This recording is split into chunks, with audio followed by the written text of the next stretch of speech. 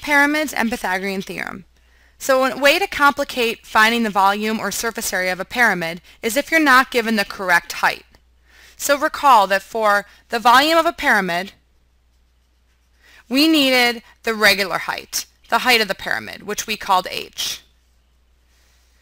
To find the surface area of a pyramid, remember that we needed the height of one of the triangle sides, which we called the slant height, or the L.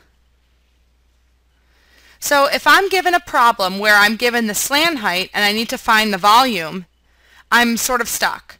And the same thing is if I'm giving the regular height and I need to find the surface area. Again, I'm stuck. So that's where Pythagorean theorem comes into play.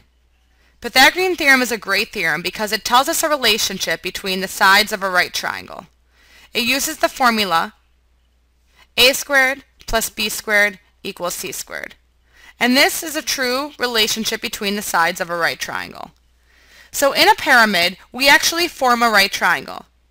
If you take a look here, I'm going to draw a right triangle that is formed in a pyramid, and then redraw it outside the pyramid.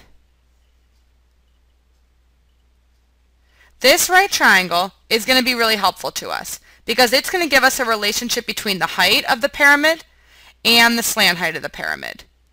So height is this perpendicular height to the bottom of the pyramid, and the slant height is the height of one of the triangles on the side, or the slanted height. The base of this right triangle is just half of one of the sides of the square base. And here we could use Pythagorean theorem to find either h or L. That's really important to us. To set up Pythagorean theorem, we would just set up h squared plus 1/2 s squared equals L squared. And again, this will give us a relationship between the slant height and the regular height.